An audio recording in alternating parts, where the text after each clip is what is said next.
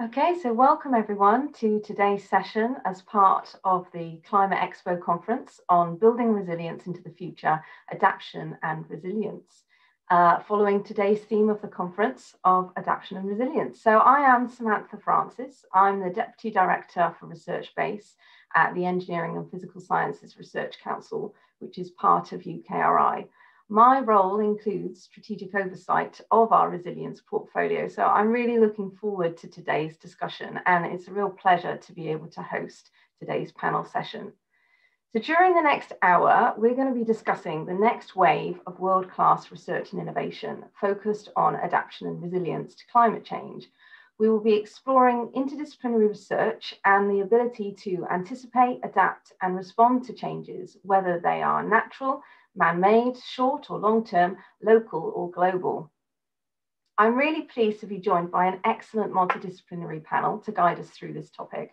And before I introduce them, I just want to run through a little bit of housekeeping. We will be recording today's session and it will be available after today's event on the website, and we will be taking questions for the panel as well. So please do put them in the Q&A function that you can see on your screen. The format we'll have about 30 to 40 minutes of panel discussion before I open it up to your questions, but the panel is really keen to hear from you, so please do feed in your questions and we hope we can get to them a bit later. So without further ado, I'd like to introduce our panel, and I'm really pleased to be joined today by 5 inspirational leaders in their fields. The first person I'd like to introduce is Dr. Katie McQuaid. She is a Senior Research Fellow in the School of Geography at the University of Leeds and is also a UKRI Future Leaders Fellow. She is an anthropologist with expertise on climate change, gender and sexuality, aging and human rights in informal urban settings. So thank you, Katie. Welcome along today. She will be joined by Dr. Christina Vanderwel. She is also a UKRI Future Leaders Fellow and an Associate Professor in Experimental Fluid Mechanics at the University of Southampton. As part of her fellowship, she is currently applying her research to simulate urban wind patterns and how air pollution is spread in cities. Our third panelist is Dr. Adrian Healy from the School of Geography and Planning at Cardiff University. He is currently exploring themes of urban resilience and access to water in sub-Saharan Africa. He has published widely on the theme of regional and urban resilience and is a member of the Water Research Institute at Cardiff University. I'd also like to introduce Dr. Aoife Brophy, who holds a joint appointment between the Smith School and the Said Business School at the University of Oxford. Aoife's research focuses on the role of the private sector and innovation in addressing interconnected sustainable development challenges. She has recently completed an ESRC project on energy access in sub-Saharan Africa, where her work explores business models and new forms of collaboration between governments, the private sector, and communities. And the last panelist I'd like to introduce is Dr. Beenish Siddique, who is the founder and CEO of AEH Innovative Hydrogel Limited. Beenish is a successful entrepreneur. She has a background in chemistry and materials and has also won awards for her innovative work. AEH Innovative Hydrogel is a startup company based at the University of Manchester, and has begun trials of a graphene-enhanced growth material that could revolutionize food production. So welcome everyone to today's session, and as an opener and a chance to introduce yourselves to everyone, I'd like to ask you, what is your biggest research question at the moment in relation to today's topic? And what's that niggle that's at the back of your mind that makes things exciting for you in the morning? So the first person I'd like to open up to is Katie. Thanks very much for your introduction, Sam. A really pleasure to be here today. My big research question is around gender equality and climate change and how we ensure climate actions, particularly around adaptation and resilience, are as inclusive and equitable as possible. So this is about reaching the most marginalised communities and ensuring that we're raising both their profile and participation in these spaces. So I run the Generate project, which is part of my UKRI Future Leaders Fellowship at the University of Leeds. And what that's doing is looking at the gender, age, urban interface of climate change. So this is understanding how experiences of climate change, vulnerabilities to climate change are shaped by gender, shaped by age, and shaped by sexuality in urban settings. So I'm going to be working in secondary cities because a lot of climate programs are often focused on capital cities. So I'm working in 6 secondary cities between Uganda and Indonesia. What we're doing in our investigations is bringing together researchers, artists, and activists to generate data and generate understanding on how gender, age, and sexuality are shaping ability to adapt to climate change. It's a way of setting up a collaborative methodology that brings the most marginalized communities right into the knowledge production process. And then once we've generated this data, we're looking at bringing insights from above, policymakers, urban planners, practitioners, politicians. We're going to bring those above perspectives together with the perspectives from the ground. And we're going to try and build bridges and links using arts. So bringing artists, bringing activists, generating ways in which we can really engage these communities in the climate action process. So we've been a little set back by the current circumstances, but we're about to hit the ground and start that process going. So yeah, I'm really pleased to be here. Excellent, thank you, Katie. And what an interesting kind of diverse range of people that you want to bring together there. It's going to be really interesting to talk about later on today. So the next person I'd like to ask that question to is Christina. Thanks. I have a slide that I'd like to share. So I'll share my screen now and hopefully you can see that. Yeah, yep. Super. So as Sam said, I'm in engineering and my expertise is really all about aerodynamics and wind tunnel testing, but we're using our facilities now to study urban airflow patterns. So my big research question is all about how do individual buildings change the local wind flow? And how do we incorporate those local effects into our larger scale numerical weather prediction and climate models? So maybe you've been walking through the city before and you turn a corner and you get hit by a gust of wind and it knocks you over. So we should be able to predict that that's going to happen before we build the building. And we want to know how that also impacts how air pollution is spread around the city. So on this slide, I showed some pictures of scale models that we've done in our wind tunnel and water tunnel facilities, and as well as results of a computer simulation from a fire that happened in Southampton a while ago. And also we got some brand new water tunnel and wind tunnel facilities there that we're quite excited about. Now, of course, we can't work in isolation, so I have one more slide here about this a bigger network that I'm part of. So the Breathing City Future Urban Ventilation Network is a UKRI funded research network under NERC's Strategic Priority Fund. And it's a forum of academics like me, but also industry who are interested in urban wind flow patterns and ventilation. And so hopefully I'll be able to reflect what I've learned through this network and sharing my knowledge as we do this discussion today. And if anybody's interested in learning more about this network, all the details are at breathingcity.org. So I'll stop sharing there. Thank you very much. And some really great things to delve into as well about, resilience of cities. Okay, so Adrian, I'll hand over to you now to just introduce your big research question. Thanks, Sam, and it is a real pleasure to be here as well. As you introduce things, I'm looking at the resilience of cities in sub-Saharan Africa to water shocks. But more particularly, I'm interested in what we describe as the interface between individual agency and collective resilience outcomes. How do the choices that we make affect the resilience of the places in which we live and the resilience of others who live there as well. And so my research is focusing on, initially at least, on urban water supplies for domestic use. So working with collaborators in 4 cities to cover different contexts in terms of climate, water supply infrastructures, the hydrogeology in which those cities are located, for example. And I'm working in Lagos in Nigeria, in Windhoek in Namibia, Cape Town in South Africa, and Dodoma in Tanzania, and looking in particular at 3 questions. Firstly, how the individual actors respond to water shocks and water stress on the ground on an everyday basis. What are the implications for that, for collective resilience outcomes?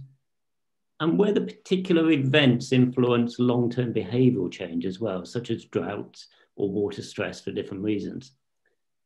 And I think there are 4 dimensions to my work that we might find particularly relevant to our discussion today as well. Firstly, I'm always interested in the question of who is building resilience. And actually, we often overlook the role of individual actors, such as households or firms, when we think about resilience strategies and resilience actions. So as an example of that, Lagos relies on a very vibrant self-supply movement, whereby households invest in their own boreholes to secure their water supply because the city infrastructure doesn't supply sufficient water. And we saw a similar pattern emerging in Cape Town following the announcement of Day Zero, as you remember from the 2018 drought that they had when the city was projected to run out of water.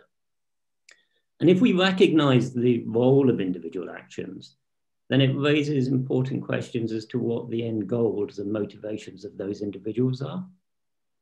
Whether those goals align with the goals of government. And those are the sorts of questions I find really fascinating from there. How do individuals adapt to shocks and uncertainty? And especially when that might be at odds with the aims of public authorities as well. And in doing so, that highlights how those actions of the many can have unintended consequences when realized in particular places, which really leads to a really important question about how that sum of individual adaptive actions might transform the systems themselves and potentially in ways that aren't intended. And so I suppose the thing that really gets me excited about all of this at the end is what that means for governance. And how do we govern these distributed systems that are actually there in practice rather than assuming some sort of stable system approach. Thanks. Thank you. Yeah, I think those links up and down from the individual up to kind of those governance levels is actually very critical when you think about this topic. So yes, I hope we can talk about that a bit more in detail. So the next person I want to hand over to is Aoife to introduce her work. Great, thanks a lot, Sam. And it's actually really nice to follow on from Adrian, because I think the perspective that I take, I have a joint position between a business school and a school of geography. And so the work that I do is always at this intersection between individual companies and systems. And I think the role of business and the role of the private sector is incredibly important for the next steps that we take in addressing net zero and sustainable development. But there's also a big disconnect between the focus on individual companies often and not a rich enough understanding of their role within very complex systems, as Adrian has already illustrated. And I think this kind of connection between business and the big systemic challenges that we have, that's what makes me excited to get up and to keep going with the research that I'm doing every day. And I think the big question for me is how can policies and governments encourage sustainable innovation? I look at that by focusing on business models across different sectors and different geographies. So I've done a lot of work in sub-Saharan Africa on energy access, but I also look at these questions in the UK context. I've also looked at sustainable buildings and districts in Switzerland, because I think we're all trying to, and all systems and across geographies, we're all trying to address many of the same kinds of questions that come back to lots of disconnects between actors and different goals. And business models for me are an interesting way and a systemic way of thinking about these challenges, because they answer a very fundamental question, which is what kind of value are we providing to different people and to different communities? And the work that we've been doing, for example, in sub-Saharan Africa for energy access has focused on new types of business models that have been emerging over the last decade. We still have 600 million people in sub-Saharan Africa that don't have access to basic forms of energy.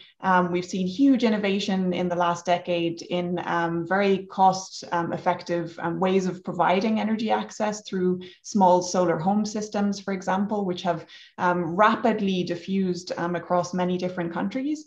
But at the same time, many of those systems are only providing basic forms of energy access to people. So basic forms of lighting and maybe appliance charging. What we've been studying is innovation that goes beyond these basic forms of access and looks at community-led approaches that provide, for example, access to electricity for lighting and appliances in homes, but also things like refrigeration, so that fishers in different regions in Uganda can make sure that the fish that they harvest doesn't spoil, and so it enables them to be able to earn more money for the produce that they are harvesting. We've been studying companies that are offering services that combine energy with what's referred to as productive use. So electricity that is being used for refrigeration for these fishers, for example, and also agro-processing, which can add employment in different regions, in different countries, and build resilience in communities. So we're looking at the role of the private sector in being able to push for these more innovative models that connect the dots actually between this problem that Adrian already identified, this disconnect between individual companies and systems. And I think this is really important to get our heads around. There's lots of really interesting questions that we can ask fundamentally to not be focused on individual sustainable development goals, but thinking about communities and what they need, and bringing all of the interesting questions that we're looking at together in some way as we go forward. Excellent, thank you very much. And last but not least, I'd just like to ask Beenish, what makes you excited in the morning and your research that you're undertaking? Thanks for inviting me for this talk.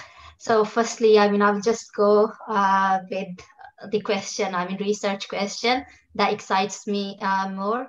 So it is about sustainability related to food production.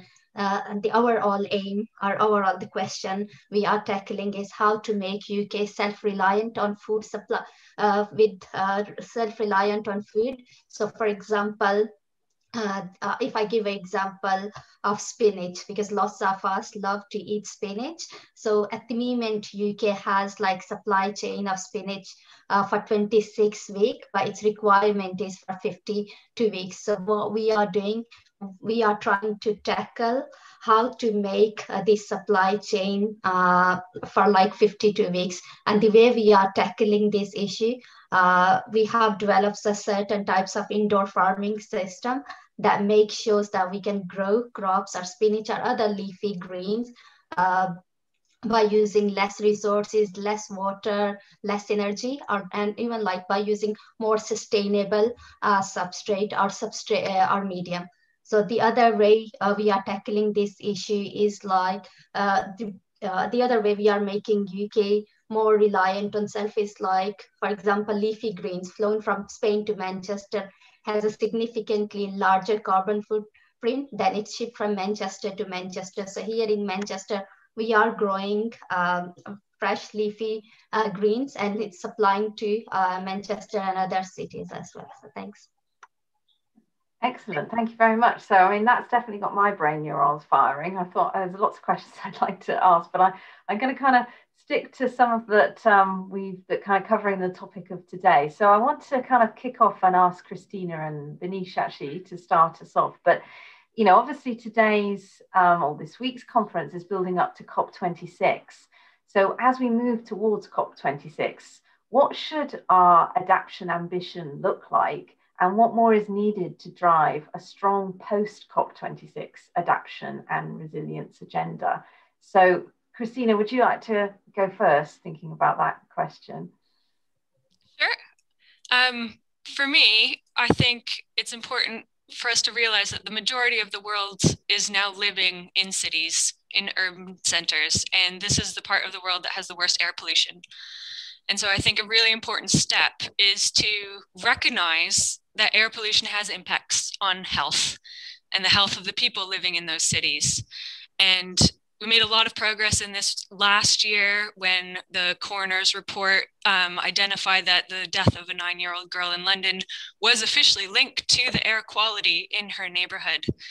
And I think if we identify this link, then moving forward, we can properly plan how to monitor and mitigate the air pollution in our urban centers and protect the health of our population. So that's one of my priorities to think about from this. And just to add from my side, so it is more related to, again, with food protection. So currently, for example, 9.9% of 2018 greenhouse gas emissions were from agriculture, and it is due to basically the material fertilizer we use to grow like these crops, or like even like lots of even in indoor farming, for example, as Christina mentioned, most of us live in cities. So at the moment, like indoor farming is getting a lot of momentum. Although, I mean, it's a good solution for like it reduces food mileage. Obviously, if there are indoor farm or indoor, if probably some of you are not aware of indoor farming is basically you go grow crops in without using soil. So the overall vision for indoor farming is to reduce food mileage, to reduce carbon footprint, and all.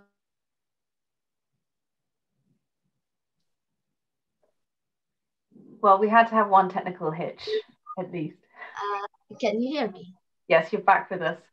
Okay, so the biggest thing which I want to, sorry, again, it's internet connection is so biggest challenge, I mean, which I am looking like after 2026 is like, we will grow crops by using indoor farming, but it's in more in more sustainable way. So currently, I mean, indoor farming, there are lots of issues related. So for example, it's really energy intensive, and the other side, it uses like lots of unsustainable substrate or growth media. So the way I am looking is like, yes, indoor farming will be a solution. There will be less food mileage, but it is in more sustainable way with less carbon dioxide emissions or net zero. And what role do you think government plays in some of this, picking up that and thinking about resilience from a farming perspective, but also, Christina, from cities? You know, what role can government play and policymakers post COP26? Yeah. So from my side, so basically governments at the moment, I mean, to be honest with you, they are playing a good role in a way, like they're providing funding. So for example, when you have a startup company, our company is funded by Innovate UK.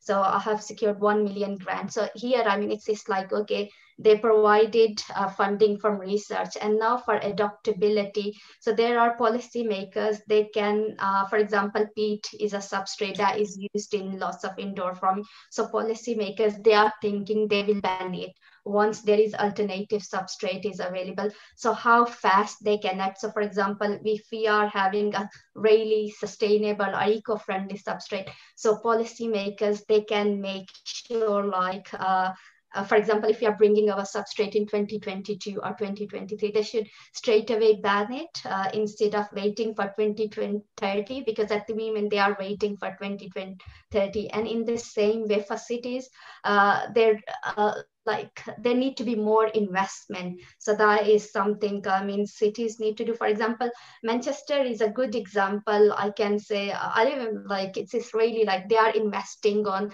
so their net zero target is by 2038. Yes, we will be there. So it is more like, yes, they do, I mean, lots of people they do talk, but it is more like investment of money, because that is the most important thing on more green technologies. So this is something. Thank you very much. Christina, was there anything else you wanted to add to that? Sure. Yeah. I would just say that I guess that it's really tough from a policy perspective to make recommendations for urban design and buildings because there's not just one factor at play. It's not just air pollution and air quality. There's also making sure it's well insulated so that we're warm, energy efficient, noise, not noisy. And so really we need to have a holistic approach to make these key decisions.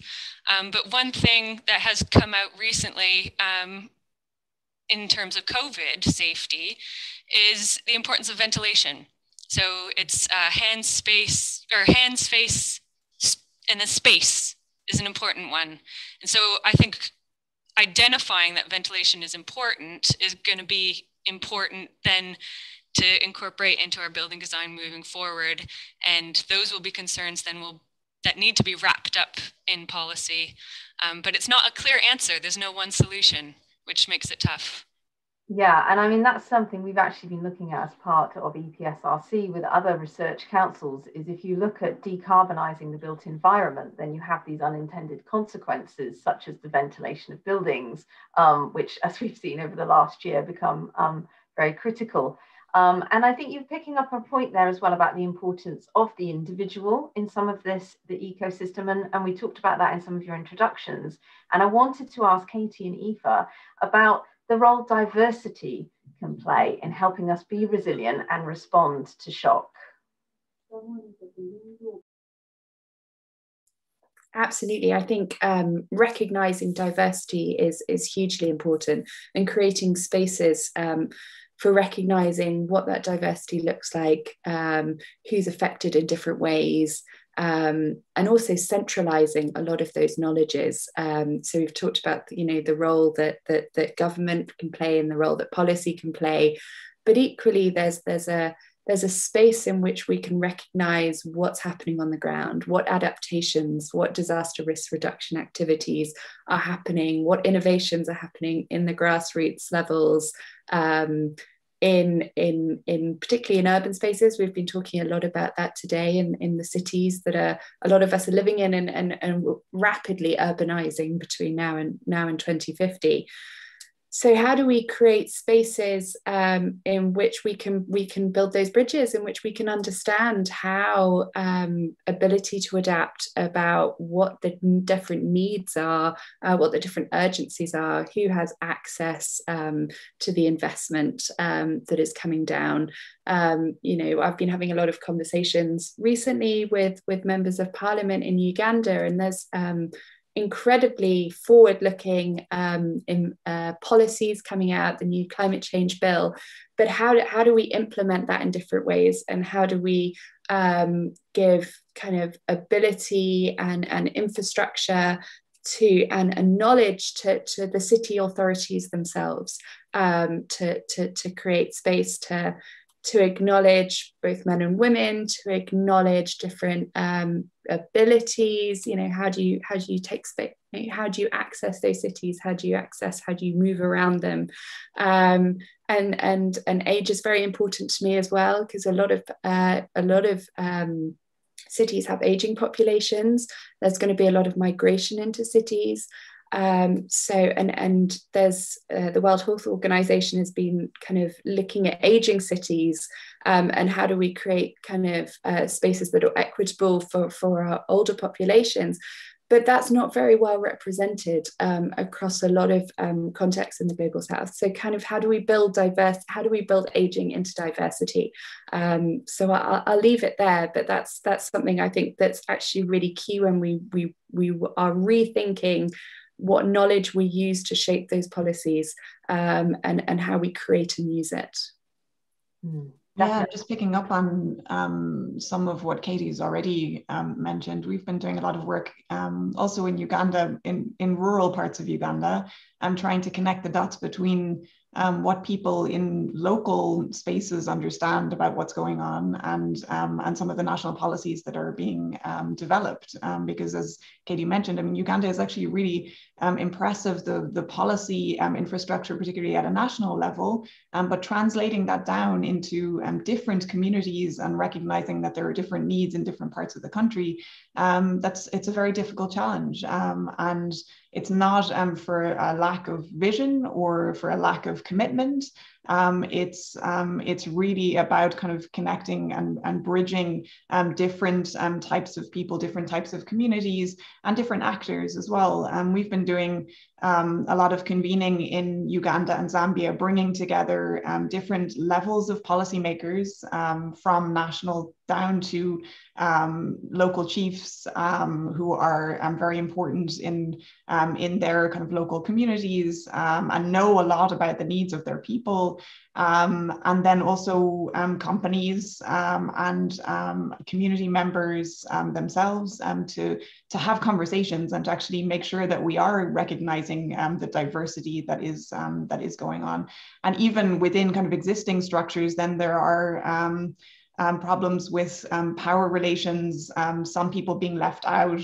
We've been working with a lot of women's self-help groups in different parts of Uganda and Zambia, because they are very close to and often manage a lot of the household, especially kind of energy related, kind of cooking and looking after kind of children in the home. So making sure that we're kind of bringing voices that are also left out from even the existing kind of local structures, I think are just really important considerations as we move forward. And I think that's something that is as applicable in the UK as it is in Uganda, and making sure we have both this kind of bottom up and top down approach to developing policies and not leaving people behind. I'd like to just add, if you don't mind, sorry Sam, but to really build on what Aoife was saying, I think that's even more critical now, when we've seen kind of the impacts of the pandemic, you know, in many contexts, but you look here in the UK, about who is impacted most, and it often is women, and different types of women, and recognizing diversity within women as well. So I think there's a real intersection between the kind of the impacts of the pandemic, and existing kind of power imbalances as well. Yes, definitely. I think that is very stark evidence from the last 12 months, well, plus really. And I wanted to ask Adrian, I mean, you may want to take it in this direction or a different direction, but around what do you think is the biggest challenge for human society to adapt and build resilience regarding climate change? Thanks for asking me the small questions. Listening to the conversation so far as well, what struck me is actually the biggest challenge is perhaps what sort of society that we want. I think there was a real question about what are we building resilience for? Is it to protect the status quo? Or do we want to do things differently to try to achieve different endpoints? I mean, at heart, resilience is really about responding to uncertainty. It's not always a good thing. Very resilient societies can be holding actually a kind of a very maladaptive position, a situation which is extending inequality, for example, or entrenching power relations, which we perhaps in our values don't want to see from there. So I think one of the real challenges in terms of building resilience is building resilience not just to what, but for what. You know, and I mean, it's glib phrases like building back better, you know, really strike to the heart of that. Building what back? What do we mean by better in that context? These are great phrases, but what do we actually want? And most of the research we've been talking about, a lot of it has been not in the UK, but I think actually the lessons that we see in other cities and other contexts apply just as equally in the UK as well. Some of the work I've been doing recently with one of the water utilities is thinking about how do we construct a resilient water supply service over the next 50 years in the UK. They're thinking about it in terms of their own area of operations. But it raises really interesting questions about the shared responsibility. What do we move between places to protect those living in other areas? Are we moving water from one location to another?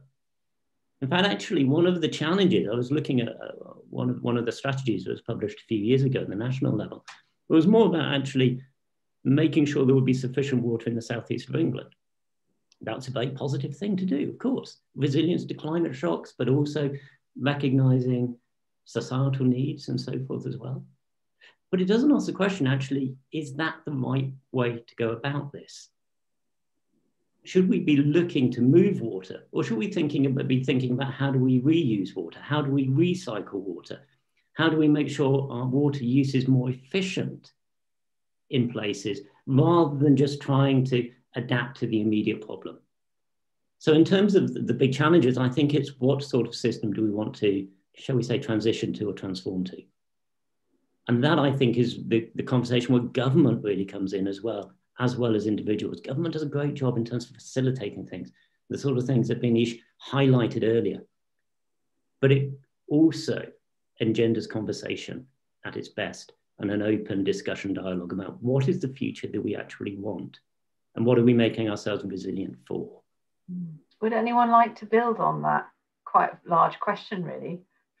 Yeah, I'd just like to pick up on something that Adrian has mentioned, because I think this role of government is absolutely key in creating kind of this vision of, you know, what are we actually kind of reaching for, and what is resilience for? A lot of the work that we've been doing has been pushing policymakers to not kind of think in silos. So not to necessarily think about measuring success for energy access purely by how many people are connected to some form of energy, right? Because that doesn't really tell us anything about what people are using the energy for. Is it making their lives any better? What do they want in the first place? And so I think there's a real challenge for policymakers, and this is something that Christina mentioned at the very beginning. It's very applicable to buildings and cities as much as it is to rural electrification. We need to be thinking holistically about how we're actually measuring, our success in reaching whatever goals it is that we want to reach. That's very challenging because we have to have a mix of these different ways of measuring and a mix of thinking about tracking that progress over time. And some of those things are not very easy to measure as well. And we don't want to be leaving those things out, especially kind of things related to diversity that Katie and I were talking about. So I think there's a need to have the big picture, asking these kind of, what are we building for, and making sure that we're not reducing things down to these easily kind of quantifiable metrics, which I think is, a really important role for government. And I think a question I have with and to be fair, this is with my own kind of work hat on, is the role that technology can play in all of this. So I'd be interested, Christina, and maybe Beenish, you may have some thoughts on this, on where can technology help with resilience of climate change and some of these challenges we're facing about the society we want to create.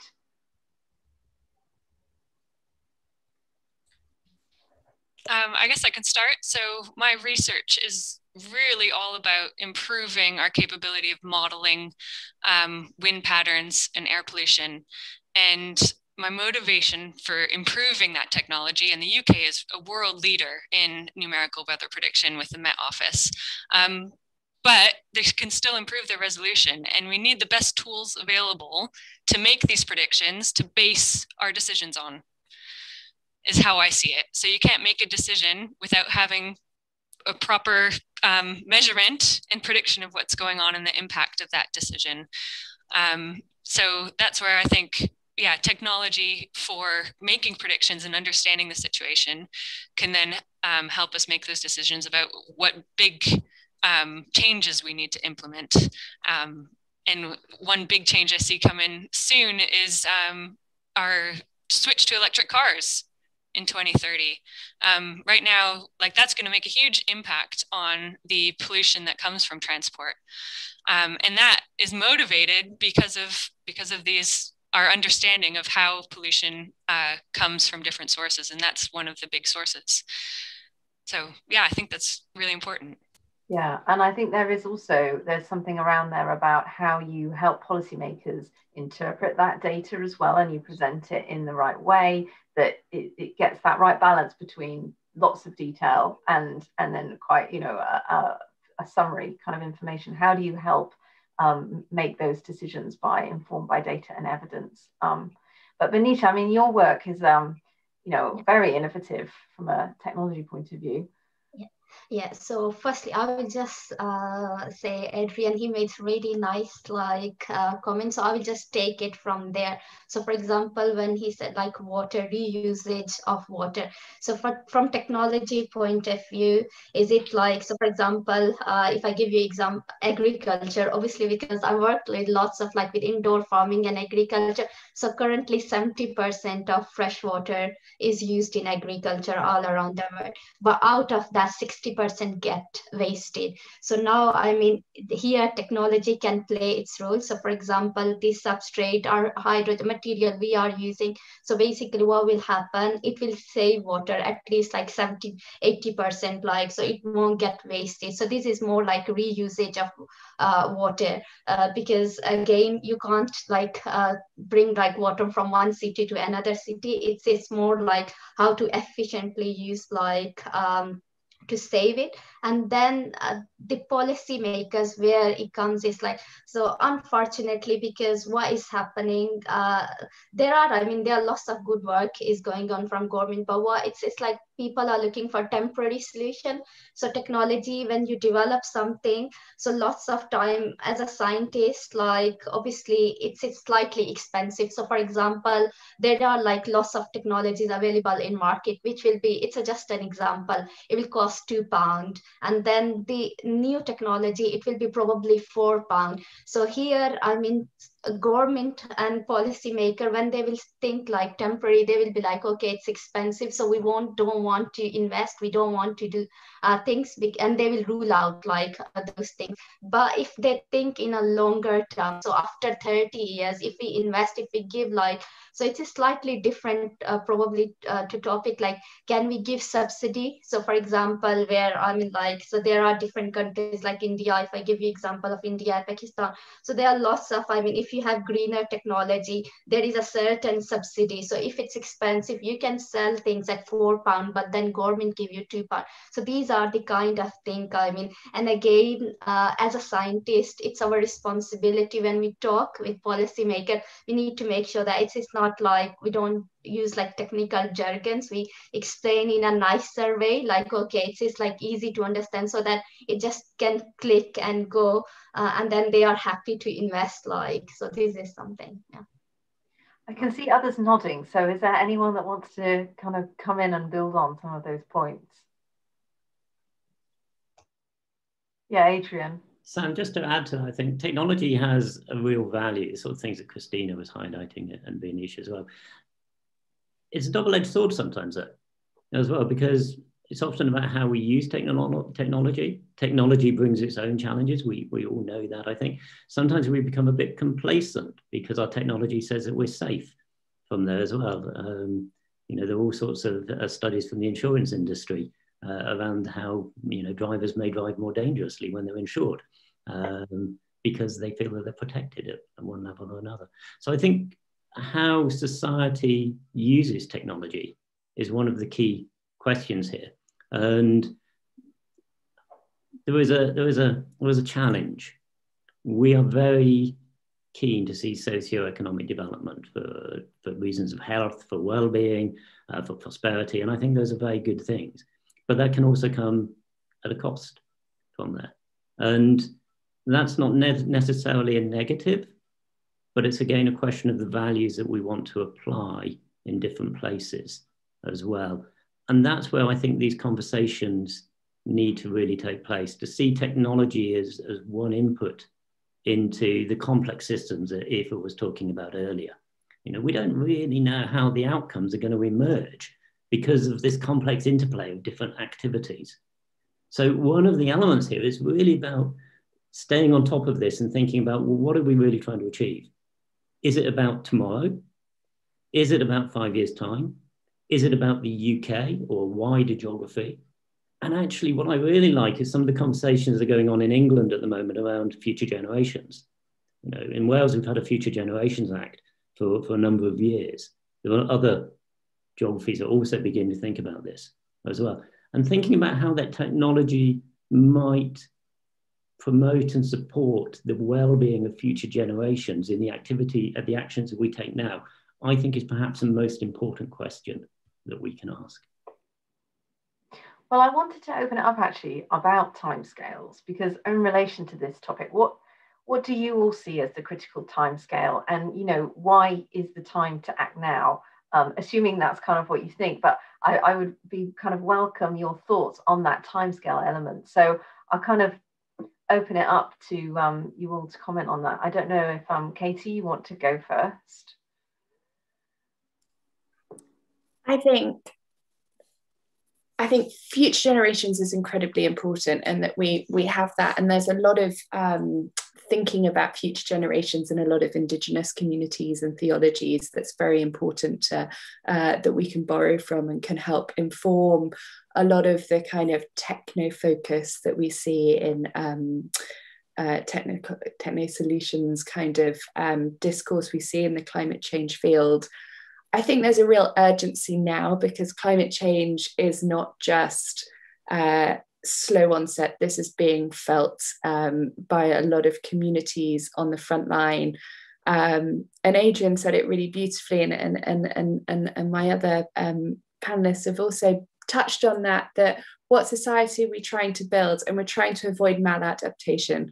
We're trying to ensure that if we act now, that our climate actions, our adaptation processes can be transformative. And that's something that we're really aiming to do, is to take the knowledge from communities and those inequalities that we're understanding, and looking for gender transformative climate actions. So these are promoting adaptation, reducing inability to adapt, and decreasing vulnerability, while also actively tackling inequalities, because those are happening today, tomorrow, to many different people, and it is life and death, and it's impacting people at every level, on health, on access to resources, access to land, access to swimming lessons for, you know, the next typhoon coming in. So how do we tackle these inequalities? But to tackle them, we need to understand them better. And we need to understand that as an individual. I need to understand how that is happening in my lecture room. I need to understand how that's happening in the office up the road, what's happening in the COVID vaccination centre, as well as understanding, you know, what's happening kind of on more of a societal level. So we need to be really going kind of bottom up and top down when we're acting now, and preferably yesterday, actually. Aoife. Thanks, Sam.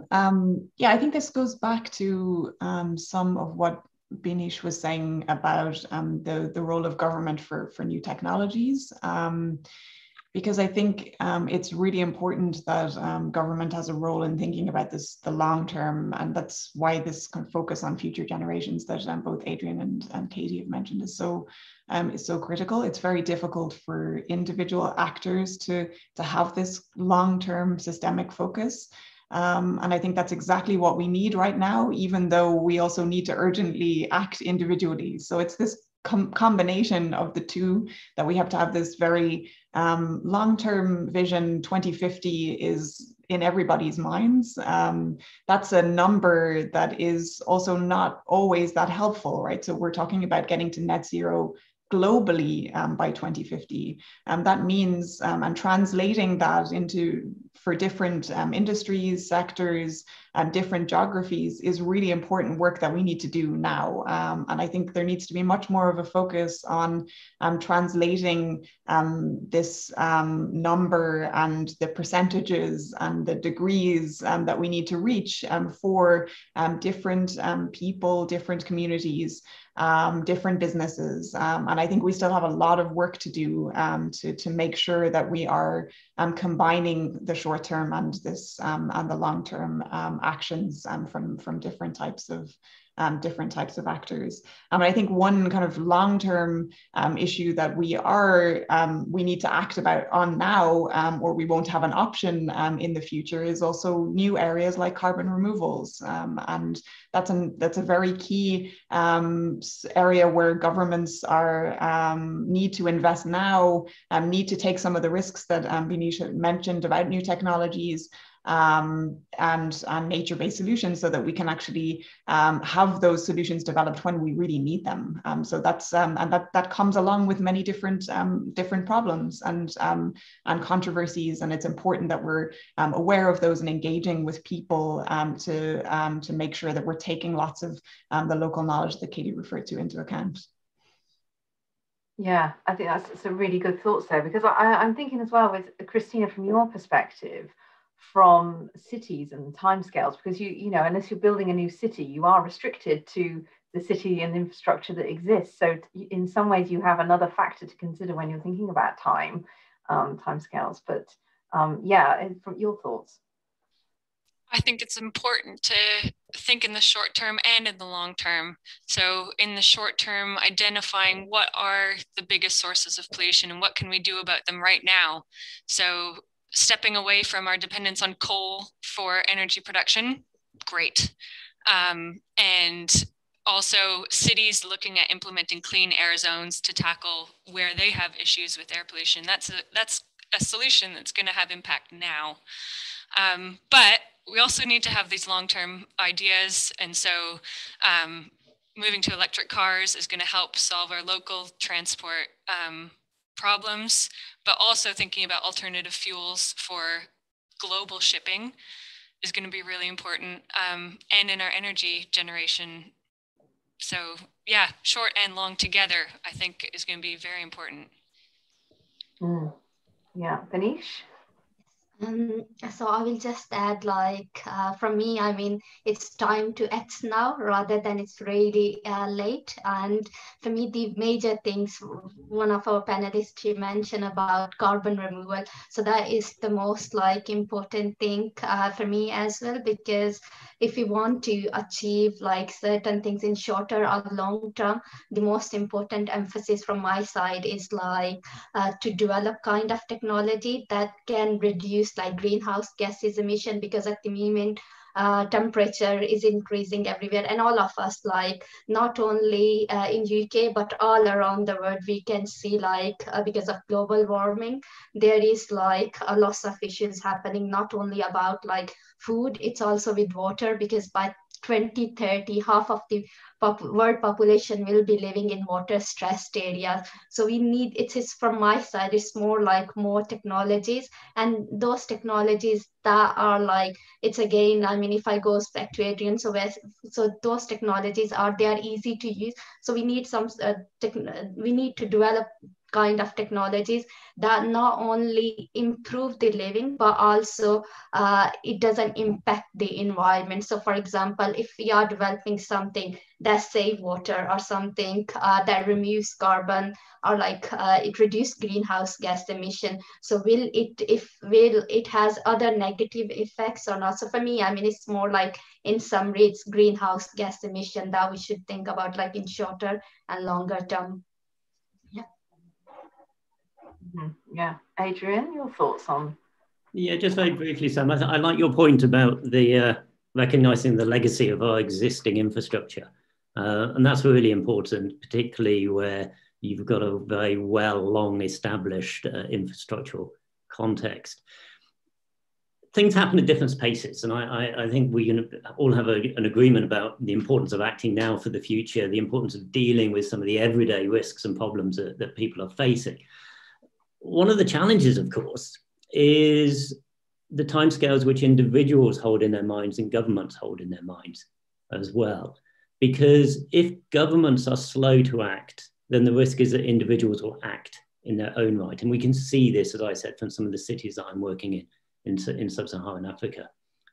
In Cape Town, during the drought, people started to drill their own boreholes. They'd never drilled boreholes there before, but they wanted access to water. They were concerned about the future. Natural thing to do.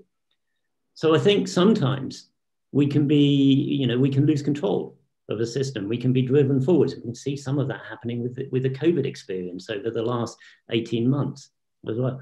But equally, sometimes governments can try to move too quickly for society as well. And one of the reasons for acting now is because it takes time to change mindsets.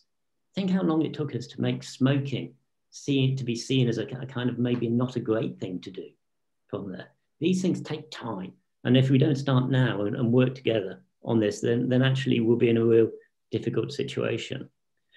But I think we also, and this is my final point on this, I think we also have to be willing to think differently. Just going back to my own understanding, I only have a limited knowledge of this, but in the UK, our water supply infrastructure, in terms of its regulation, in terms of its infrastructure, it was founded 200 years ago. It's not changed significantly in that time. And one of the challenges of adaptation is it's incremental. And sometimes there has to be a question about, well, actually, are we being held in by our unwillingness to break away from the models of the past? And maybe we should be thinking differently as well. And that, I think, is where government has a real role alongside other groups who are trying to get these conversations going.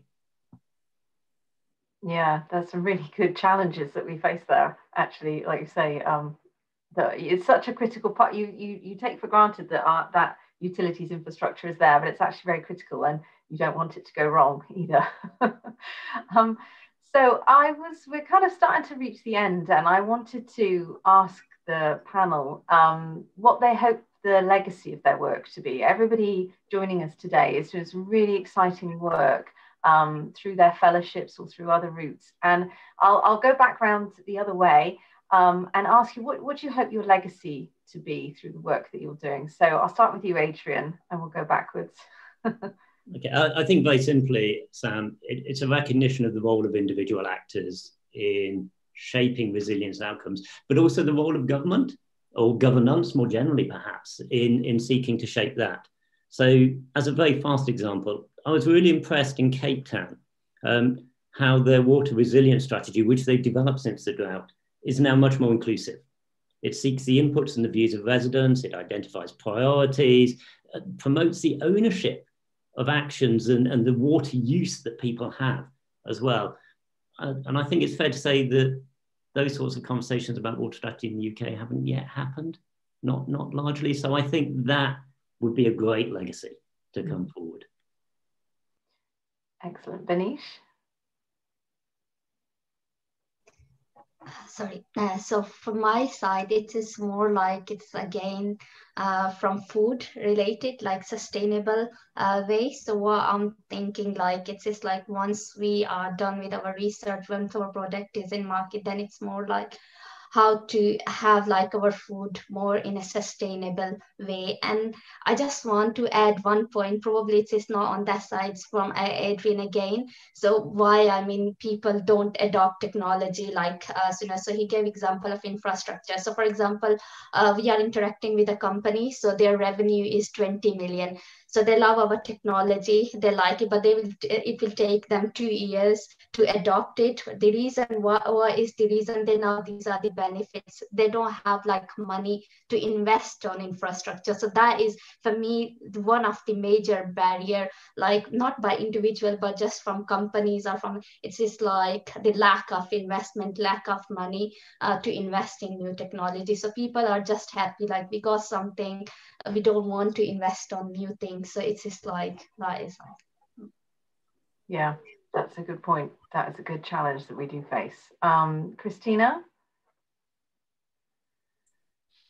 For me, I think it's going to be important to take responsibility for how air pollution comes from different sources, but has eventual impact on our personal exposure and health. And by understanding that whole process, we can take control and have an impact on our health fundamentally. Excellent. And Aoife, your thoughts? So I think for me, it's about the importance of thinking differently about the role of business. So I think businesses, just like governments, need to think differently about what they're doing, how they're doing it, because they are part of existing systems, and those systems in some ways need to be disrupted quite radically. All of my work is focused on this, changing the way that we think about doing business.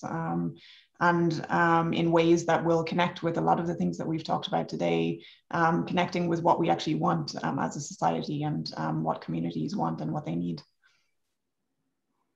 And Katie? I think radically disrupting systems is would be a wonderful legacy for all of us. For me, it's about centralizing and foregrounding those voices that get lost and are invisible at the moment, and creating methods and tools that become really accessible and useful and accepted. That means that complicated understandings of how these systems work and how this power is keeping oppressions in place, how we allow policymakers and people with power, people who are developing and rolling out technologies, how those people and those actors engage with those knowledges and understanding, and really kind of bringing arts into that, and bringing arts into a very science dominated department. That would be a job well done. Well, thank you, everyone. I think from my reflections of today's discussion, it just shows as well how much a multidisciplinary approach is needed for these challenges.